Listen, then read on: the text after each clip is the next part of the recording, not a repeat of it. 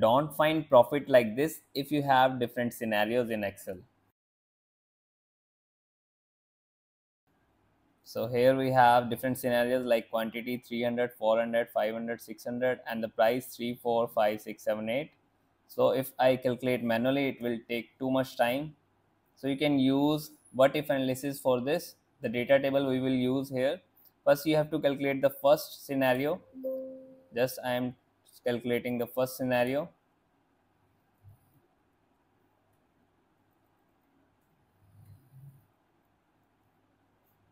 Now you have to select this range, go to what if analysis, click on data table.